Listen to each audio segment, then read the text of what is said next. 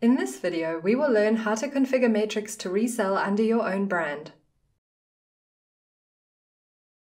Here are the main steps that we need to do. First, we have to enable resell under your own brand. Then create partial administrators, and then learn how to configure your own email server. Go to the Admin menu and click Portal.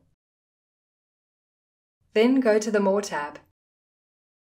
Here you will see the Resell under your own brand feature. Click on Enable.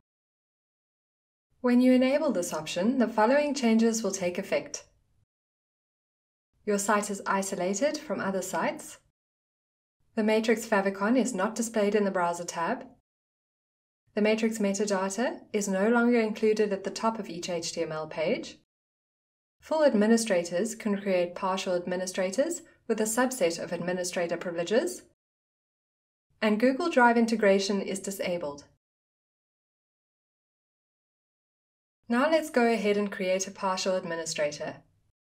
Click on Accounts and go to the Form tab. Typically, the vendor who resells the site has one or more full administrator accounts, which they use to customize the portal, manage payments through MATRIX, and access the support forum. In addition, a vendor can create partial administrator accounts for the company that they are reselling the site to. Select Administrator, and here you can specify if they are full or partial. Then select the organization. You can require users to change their password when they first log in, and you can choose to send them login instructions. Select the number of accounts you'd like to add, then click Continue.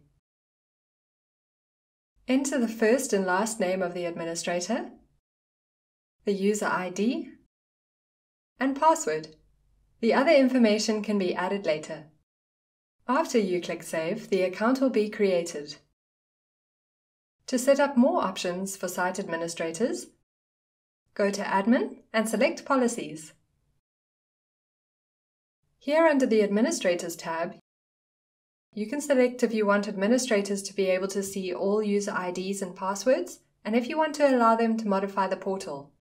Note that partial administrators can't access the support forum, and less of the help content is available for them.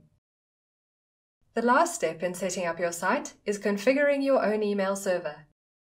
By default, all emails are sent and received through our own email server. Once you enable Resell under your own brand, we recommend that you configure your site to have your own email server. We have a separate video on how to configure your own email server, so make sure to watch it. Now your site is ready to be used for reselling purposes. To see more features, watch some of the other videos or visit our features page on our website.